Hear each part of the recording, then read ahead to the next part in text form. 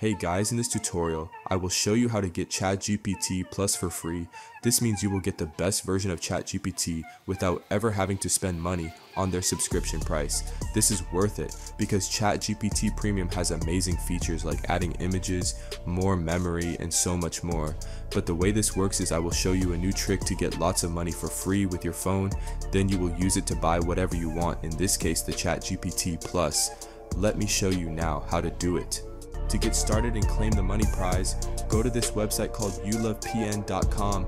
Once you get the VPN and use it, they give you a $1,000 money prize that you can claim instantly. I'll even show you proof that it works.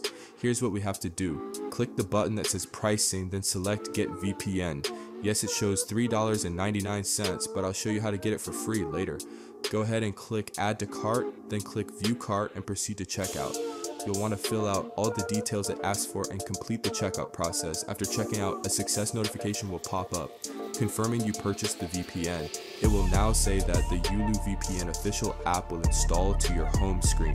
Once it's installed, open the app. It looks like a completely normal VPN app. But here you'll also get the bonus app and a free $1,000 into Cash App, PayPal, or other options. If you click the menu in the top left, you'll see a button that says Money Claim. Click it, and it will allow you to enter your Cash App tag, PayPal email, or even choose an Amazon gift card. Once entered, it will send you $1,000. Let me try it out now. I'll enter my Cash App tag and see if they send the money. Opening Cash App.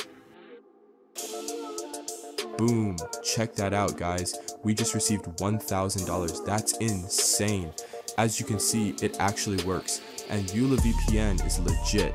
If you want a refund on the VPN as well, just go back to youlovepn.com, tap on the get refund button and enter the email you used to make the purchase. They'll refund you, just make sure to enter your email correctly. That's it for this video. I hope you enjoyed and see you all later.